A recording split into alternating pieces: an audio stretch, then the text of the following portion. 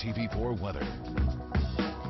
Okay. Take a look at these heights that were seen and not so pretty at all times. This is the Reef Hawaiian Pro Day 3 of competition. You can see it out in Haleiwa. This all due to the new swell that filled in today. Conditions, not the greatest.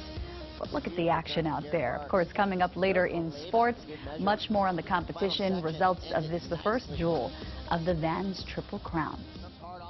Aloha Hawaii, welcome back, inching our way towards the weekend. It is Aloha Friday, and we're pulling up our Surf News Network forecast. So round 4 may likely be a go tomorrow. They'll make the call at 7:30 in the morning, 8 to 12 footers, so this swell is losing juice.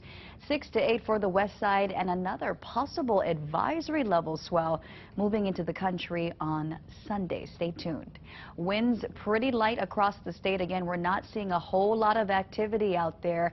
A lot of direction out of the south, and again, that's why it feels so muggy and humid. We're going to see this follow us into Saturday, and then the trade should be back by Sunday. This is what's happening. We have an approaching cold front that is turning up the possibility of showers, starting off with Kauai and Oahu tonight, and then working on over to the other islands tomorrow, clearing out by Sunday. Some of those showers may be heavy.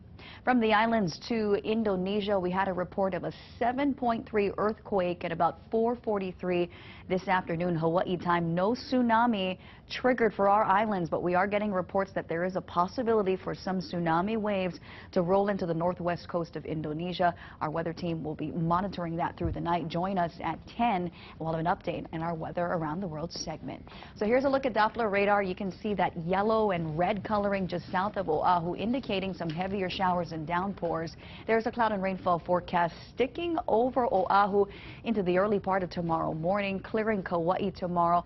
This cold front going to work through really quickly. So again, Maui County wet tomorrow morning, clearing by afternoon, working to the Big Island, and then it should be all pow, nice and sunny by this coming Sunday. And that's a quick look at our weather.